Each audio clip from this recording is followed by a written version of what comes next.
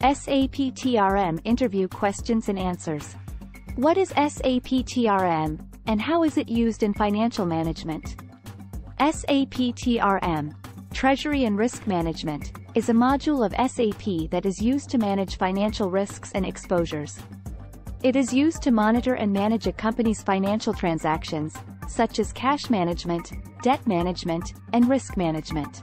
What is a cash position report in SAP TRM, and how is it used? A cash position report is a report that provides an overview of a company's cash position, including its cash inflows and outflows. It is used to manage cash and liquidity, and to ensure that a company has enough cash on hand to meet its financial obligations. What is a financial instrument, and how is it managed in SAP TRM? A financial instrument is a contract that represents a financial asset or liability, such as a bond, loan, or derivative. Financial instruments are managed in SAP TRM through the use of various functions and tools, such as the Financial Instrument Management (FIM) module. What is a Treasury Center in SAP TRM, and how is it used? A Treasury Center is a centralized treasury management system that is used to manage the financial activities of a company's subsidiaries or business units. It is used to consolidate financial data, streamline financial processes, and provide real-time visibility into a company's financial position. What is a payment factory, and how is it used in SAP TRM? A payment factory is a centralized payment processing system that is used to manage a company's payment transactions.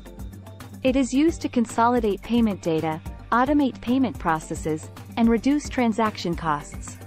What is a credit risk management, and how is it managed in SAP TRM?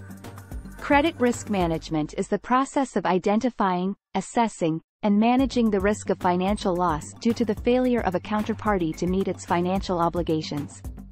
Credit risk is managed in SAP TRM through the use of various functions and tools, such as the Credit Risk Analyzer (CRA) module. What is the difference between a money market instrument and a capital market instrument in SAP TRM? A money market instrument is a short-term financial instrument that is used to manage short-term liquidity and cash flow needs, while a capital market instrument is a long-term financial instrument that is used to manage long-term financing and investment needs. What is a cash flow hedge, and how is it managed in SAP TRM? A cash flow hedge is a type of hedge that is used to manage the risk of changes in cash flows due to fluctuations in interest rates, currency exchange rates, or other market factors. Cash flow hedges are managed in SAP TRM through the use of various functions and tools, such as the Hedge Management (HEM) module. What is a netting agreement, and how is it used in SAP TRM? A netting agreement is an agreement between two parties that allows them to offset their mutual financial obligations. Netting agreements are used in SAP TRM to simplify the settlement process and reduce transaction costs. What is a derivative, and how is it managed in SAP TRM? A derivative is a financial instrument whose value is derived from an underlying asset or index. Derivatives are managed in SAP TRM through the use of various functions and tools, such as the Derivative Management (DM) module. What is a bank communication management, and how is it used in SAP TRM? Bank communication management is a module in SAP TRM that is used to manage communication with banks. It is used to automate communication processes, reduce errors, and improve the speed and efficiency of financial transactions. What is a risk category, and how is it used in SAP TRM? A risk category is a classification of financial risks based on their type and severity.